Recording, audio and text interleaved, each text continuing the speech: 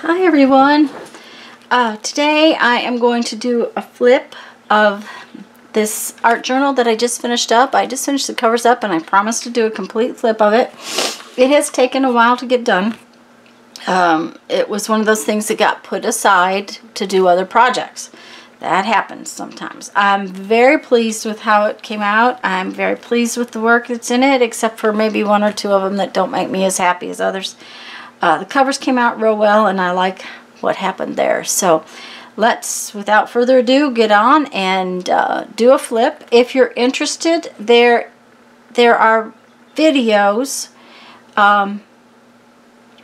and they're called Art Journal Play kind of thing, and it shows my process. There are process videos. I will try to link to a couple of them. Anyways, guys, have fun and enjoy.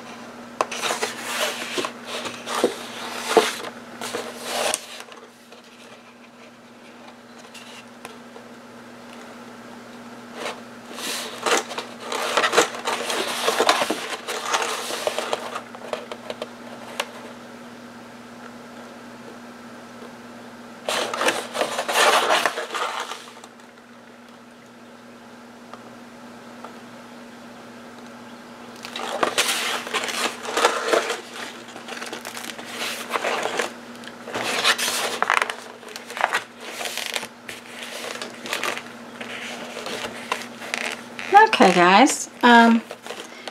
Oh, the little tabby thing has decided not to lay in its place. There we go.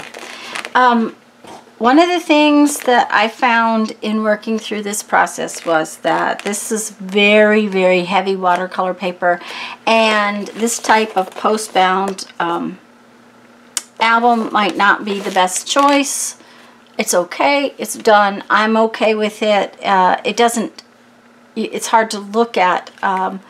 It might have been better to have bound it with a different type of binding.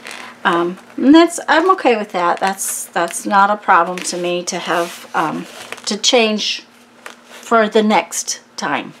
I won't change this one. It makes me happy, and that's all that really matters.